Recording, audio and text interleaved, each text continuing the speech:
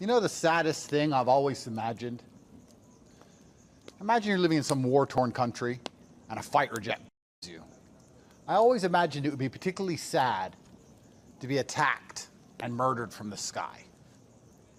Because I feel like although drones and fighter jets and attack helicopters drop bombs from the sky, I would have loved to have a world where somehow that wasn't allowed, where the sky was a peaceful place. You should be able to look at the sky and see hope and hope alone. When the bat symbol appears, it appears in the sky for a reason, because the sky symbolizes hope. Here I am, inside of a nation with a language I don't understand, beholden to a justice system I don't understand, with my life hanging in the balance. Somebody is going to decide if my life is fine or if my life is completely over. Who is that person? Don't know. Why? Haven't done anything wrong. They've just decided to attack me. And I look to the sky and I think, maybe it's all going to be okay. Maybe it won't. Who knows? A lot of people are asking me how I feel. It's a good question.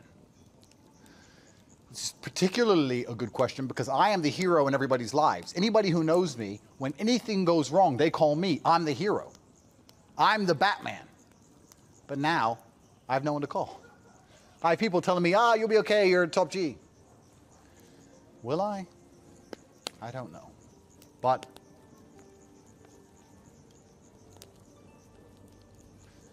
if anybody can defeat this Matrix attack, it's going to be the Topg. Who else could it possibly be? If there was a symbol in the sky which were to appear like the bat symbol, it'd be the Topg symbol. And I think we need Topg back. I think he stands the best possible chance of escaping this Matrix attack, even though it's a level 10 Matrix attack and they're trying their very best to destroy me without evidence, and it's all a sham. Topg stands the best possible chance. So for that reason, I have summoned Topg.